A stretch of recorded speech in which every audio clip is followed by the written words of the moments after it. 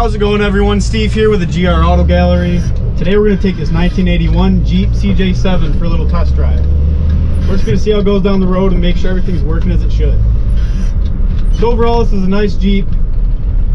It does have a few dings and scratches on the outside, but it is an older car, so you're going to get that. It's got the hard top as well as the hard doors, manual transmission. All the gauges appear to be working. Shows 4,000 miles on the dash. I'm sure it's rolled over. It's got a nice black leather interior. The driver's seat does have a rip in it, which you can see later on in the photos. But she drives really nice. She goes through all the gears as she should. Brakes work well. Overall, a really nice Jeep. If you would like to see pictures of the Jeep, feel free to go to our website. We have over 100 pictures on there. Link will be down in the description. And if you have any questions about the Jeep, feel free to give us a call or read the description under those photos on our website.